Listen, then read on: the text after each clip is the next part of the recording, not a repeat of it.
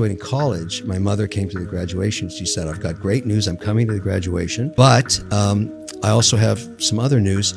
No more checks. And I said, what do you mean? Because she'd been paying for college and my rent and everything.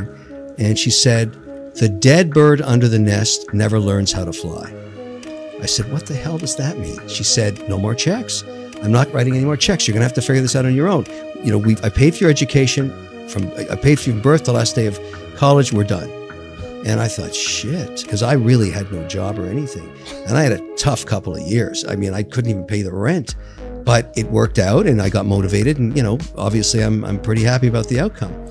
So when I had my first big liquidity event, when the learning company got sold, it got sold for about 4.2 billion. And there was 10 of us that were founders. So we woke up the next morning and said, shit, we're rich. Like, we didn't even think about it. We came back to work and kept going.